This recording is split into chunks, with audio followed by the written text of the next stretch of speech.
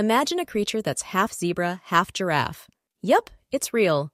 The Okapi, often called the African unicorn, is a teen's dream of a fantastical creature come to life. Its striking black and white striped legs may seem like they're straight out of a comic book, but they serve a real purpose: camouflage. These elusive forest dwellers are masters of staying hidden in the dense Congolese rainforests. But that's not all. Their long, velvety tongues can reach leaves and fruits high up in the trees, making them the ultimate salad connoisseurs. They also have a unique odor. These animals produce a scent from their skin glands that smells somewhat like a mixture of tar and licorice. This distinct odor is thought to play a role in their communication, helping them find mates or establish territory in their dense jungle habitat. It was only up to 1901 where they were found, which reminds us that there's still so much to discover on our planet.